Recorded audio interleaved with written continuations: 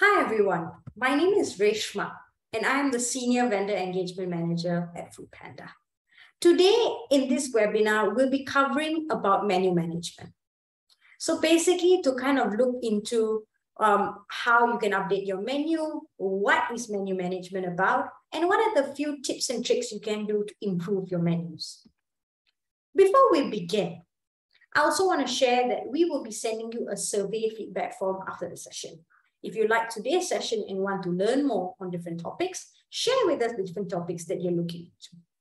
Obviously, if you like the presentation that I just shared with you, you can also put in a word or two for me. Secondly, if you have any questions, please use the chat system. We will be answering questions throughout the presentation as well as end of the presentation. And lastly, I always encourage staff that have joined the webinar to also share with your team about it. And if you think you want to learn more about it or even share with your team, feel free to use this webinar recording, or you can bring them to the university section, part of the restaurant portal. So let's talk about today. What will we be discussing? We will look into the importance of menu management, basic terms and guidance that you can use. Next, obviously, how to organize your menu, common mistakes that vendors are making today, and lastly, how to be more efficient. So let's talk about the why is it so important to improve your menus. Do know that a lot of customers, once they have got an issue with a particular vendor, they would not reorder again. 92% of rejected orders do not reorder from that exact vendor. Next, it is very important to know that customers take about 2 to 3 minutes every single time they decide what they want to order. This is on average. So if you can make your menu as easy as possible, as readable as possible, and as exciting for them as possible, we predict an order is bound to happen. Lastly, it's also important to update your photographs. Why? Because we all know that we eat with our eyes first. So let's get started. Let's talk about listing and banner photos, categories, and menu features. What is a banner photo? A banner photo is basically a photo with multiple dishes, which appears at the start of your menu when a person is scrolling, right?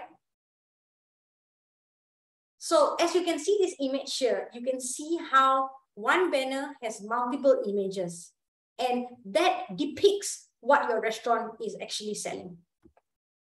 Next, on the contrary, we talk about listing photo. So listing photo, on the other hand, is when a customer is scrolling through the application, then they see a photograph, and that also, to some extent, depicts what your restaurant is selling. Now, what is a category? A category is basically the various different sections within your menu that you are selling. So example, if you're selling beverages, main course, appetizer, maybe some sort of starter, salad, different types of rice, different types of noodles. These are different category items that you can create, right? So these are category. Even if tomorrow you have a festival like Hari Raya, Christmas, Chinese New Year, you want to create a separate category for those, you can as well. So now let's just have a quick quiz to just see if you guys understood what I just shared about listing, banner photos, and categories. Right. So this is a listing and banner photo. Will we approve it or will we reject it? Remember, it has to be one photograph. Yes, you guys are absolutely right. It is one photograph. It gives you a glance of the various items that the restaurant is selling. So we approve this photo. Next, listing or banner photo. Will we approve or reject it? Look at it very, very clearly and calmly. You are absolutely right. We are going to be rejecting it because we do not allow any sort of watermarks and any sort of promotion on the photographs that we have, right? So the 30% should not be there and the watermark should not be there. Next, let's look at this image. Again, I repeat, one photograph. So will we approve or reject it? Yes, you're absolutely right. We will be rejecting it because we do not allow collages for your listing or banner photos. Now, let's look into another set of terminologies. The first one will be talking about item description, and second one, dish photo. These two are topics which we will be talking a lot about I'm going to correct myself. We will be talking a lot about these two different items because we realize that customers really, really heavily depend on it, right? So item description is really giving your customers the description or the understanding of what you're selling to them. If you are giving them any sort of side dishes or condiments, please use the description section to kind of share with them as well. In terms of any sort of allergies that you want to add in, you can also use the description section. Next, the dish photos. Dish photo is very, very important because customers are ordering with their eyes. And if they see a menu full of photographs, they will be excited to scroll and understand more what they can be ordering. Next, we look into item name. Item name is purely what is the item name that you will be selling to them, right? So example, if it's mee goreng, if it's nasi goreng, if it's burger, fish burger, chicken burger, so on and so forth. Always specify well with your item name as well. Don't just rely fully on item description. Next will be variation. So variations can be large, regular, medium, and so on and so forth. So those are the kinds of variation, hot, cold, anything of that you will be adding with the item as well. Next will obviously be choice groups. So choice groups can be a modification that the customers can make. So example, if I want to add avocado, add anchovies, add egg, and so on and so forth. Choices will be the different choices that I just mentioned: eggs, avocados, anchovies, salad leaves, no tomatoes, so on and so forth. And lastly will be the minimum and maximum number that people can add on the particular item. So maybe you can allow me only 2 additions or 3 additions, so on and so forth, for a particular burger or a drink or any item that you're creating for me. Let's go for a quick quiz again, yeah? So now listing and banner photos can actually show more than one dish. So is it true or is it false? It is true. Yes, your listing and banner photos can show more than one item, but like I said, it only should be in one photograph, not multiple collages and multiple photographs. So I think sometimes vendors get confused with this particular portion. Okay, next one, a true and false. You cannot have descriptions for categories. Is it true or is it false? And the answer is false. For every category, you can also have a description which explains what the category is about, right? So you can also have a category description. Let me take a breather here for a while and let's see if anyone has any other questions. Okay, so now let's go into the tips and tricks that we're talking about. So what can you do to reduce menu rejections and increasing efficiency? Firstly, creating a list of all the items that you have on foodpanda or want to include on foodpanda. So that's important. Next, obviously, categorizing them. Like I said, in terms of any sort of seasonals, noodles, rice, beverages, burgers, salads, appetizers, and so on and so forth. And lastly, prepping the dish photos. We always highly suggest to vendors, if possible, start cooking your dishes and taking photographs of them. Do know you can use this photograph on multiple different platforms and just for your personal purposes on social media, or if you have a website and so on and so forth. Now, how to organize your menu? I think this is a question that a lot of vendors ask us accordingly. Firstly, the basics, item description and category. Next will be pricing, and then obviously the variation of things, right?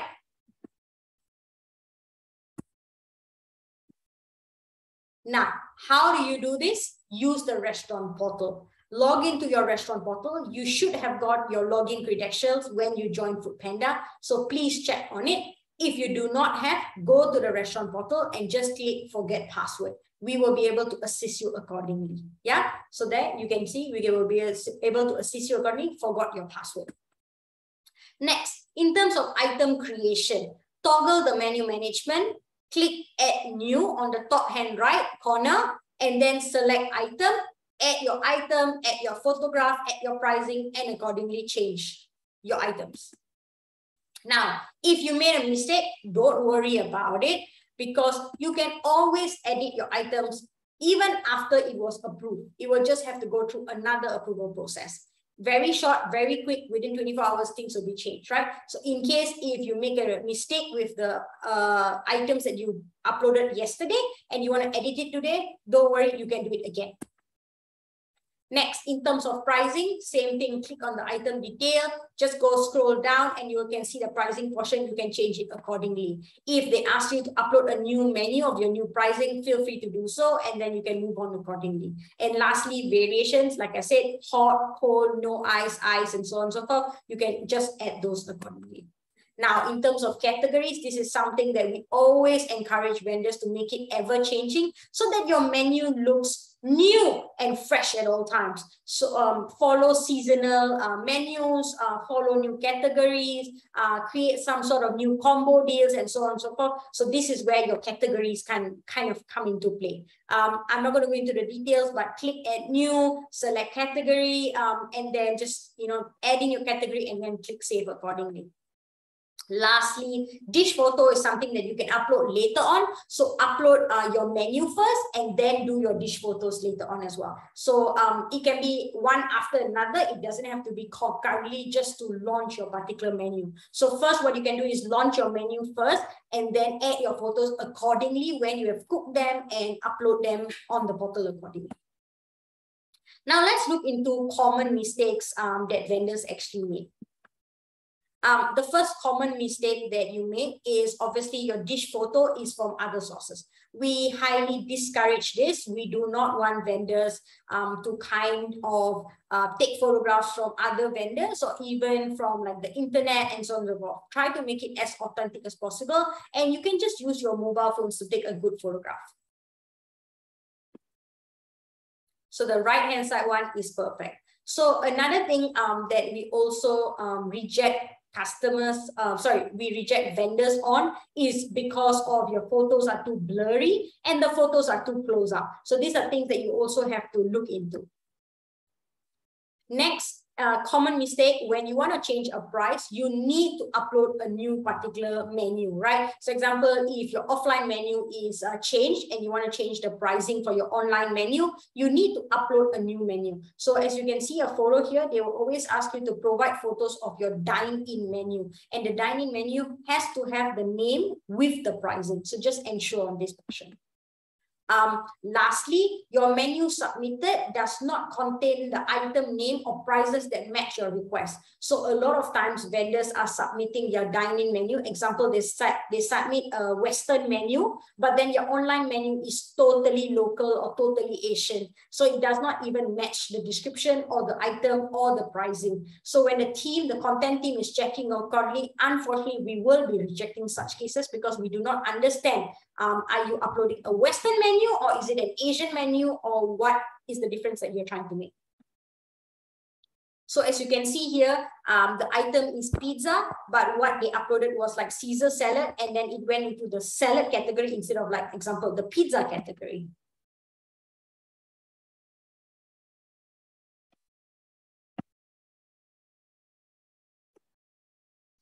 Now, again, if you have made a mistake and you want to make changes, don't worry, because you can always make changes on the restaurant portal.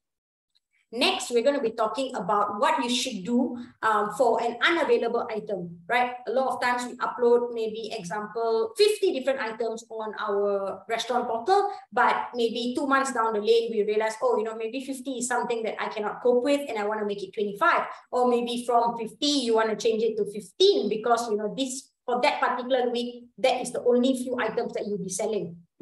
Don't worry, because you can just use your GoDroid device to make items unavailable. So items can be unavailable for today or unavailable indefinitely. So you will never be selling those items again. So again, select menu availability on your GoDroid and then toggle your desired menu item. And you just have to choose whether unavailable today or unavailable indefinitely. Okay, thank you.